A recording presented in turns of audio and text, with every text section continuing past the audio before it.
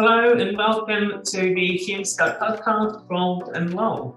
For those of you who don't know us, Hume Scope is a recruitment training business co-founded by myself, Ed Khan, and Laura Hopes. And each week we're going to be giving you 10-minute snippets into our world of recruitment, tips and tricks to help you on your journey as an agency recruiter, and hopefully some laughs along the way too. We hope you guys enjoy.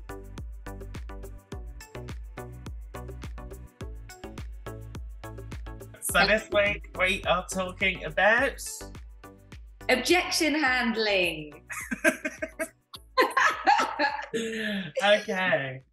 I love this topic because I wish that I had been taught a proper process around this when I started in recruitment, because I feel like we know what the common objections are when we make a sales call, right? It's like we use another agency, we've had a provider in place for a long time, we have a PSA, we don't typically work with agencies, like we know what we're going to get.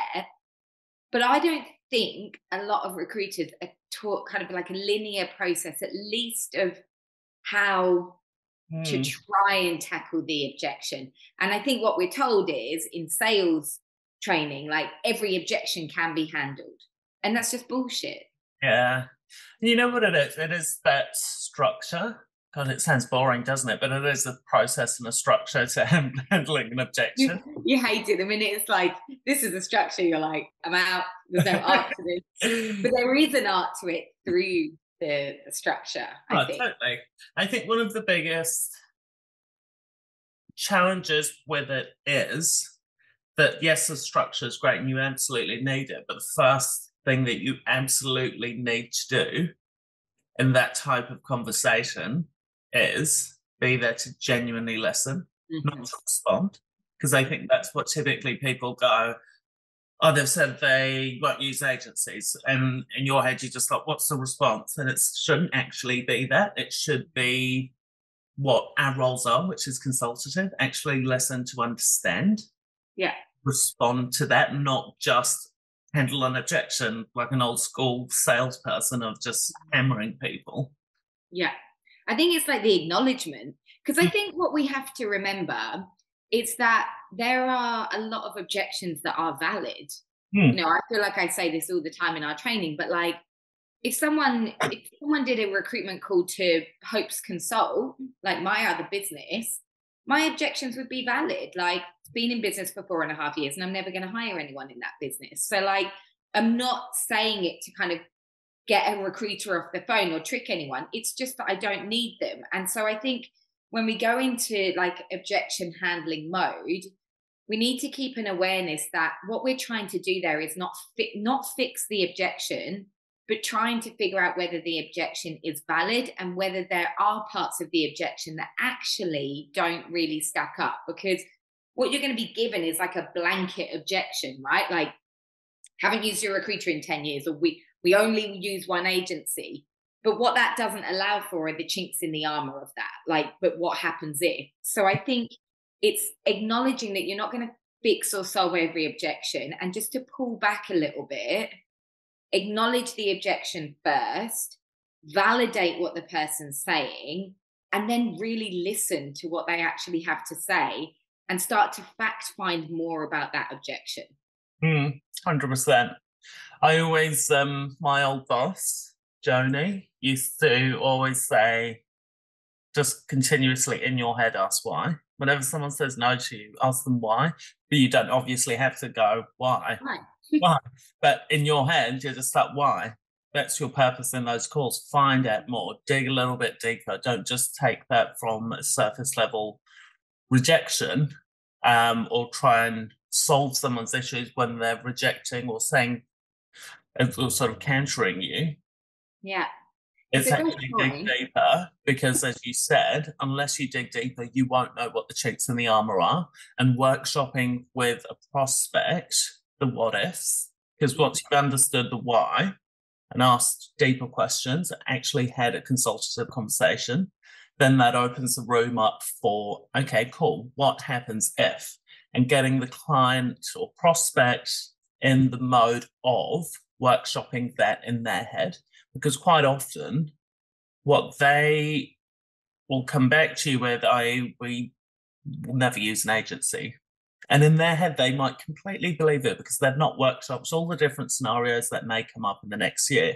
And it's our jobs to bring that to them and get them to workshop it and go, cool, totally hear you. You don't use agencies. Can I ask what would happen if your whole marketing team upped and left tomorrow? It's like all of a sudden, oh, okay, if the whole team left, we'd probably consider an agency because our business is built on e-commerce, and without the marketing team, we can't function. Okay, awesome. That's a chink in the armour. Then you start sort of working towards that.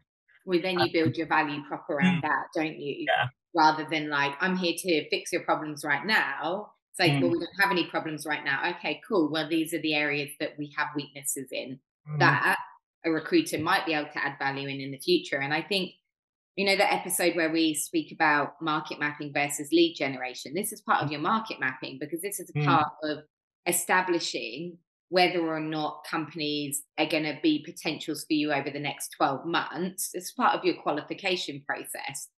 And it's like, if someone's answers are really robust and they just come back to all of your what happens if and they have an answer to it, well, they shouldn't be part of your ongoing pipeline because they genuinely don't need you. But if there is that moment where they're like, haven't thought about that, or yeah, I would be lost without my current recruiter, or yeah, like, to be honest, time is starting to become an issue when we're recruiting, especially in this candidate short market.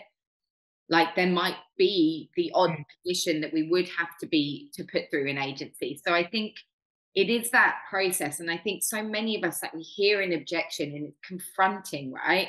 And all you want to do, your fight or flight activates, and it's your flight. Typically, you want to leave the conversation. And I think it's having the confidence to have a process to go, okay, well, I'm just going to take this a little bit further.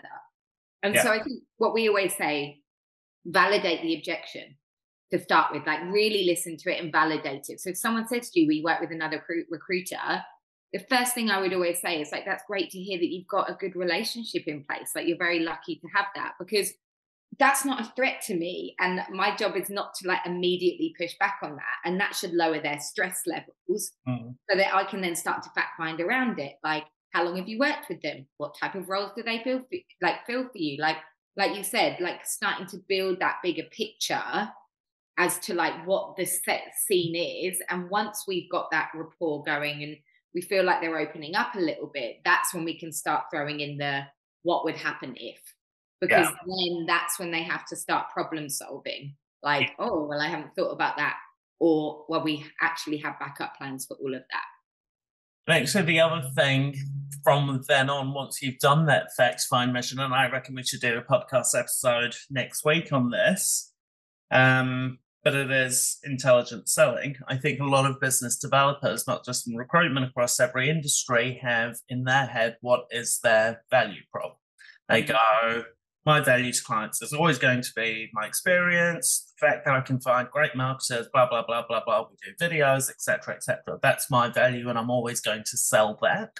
And it's like, no, every single person that you speak to will value something differently. And it's your job, before you start selling who you are and your value, you need to understand what that prospect values. And in that fact-finding start of that call, understanding what their challenges are, what they actually value, because you get them talking, you will pick up those things on the call, and then basing essentially your pitch to that, not what you think is amazing about you. It's what has a prospect told you as a potential challenge, and can you fix that and sell that? Don't sell everything that you think is amazing about you or your agency, because people don't care. If it's not relevant to them and they don't value it, they will gloss over. No, it's tailoring, isn't it? We should do an episode on that. I love the way you're like, we'll do that episode next week, as if we run these in a linear. We're literally going to stop recording this and start the next one. Then we'll do the next one, because now we have an idea for it.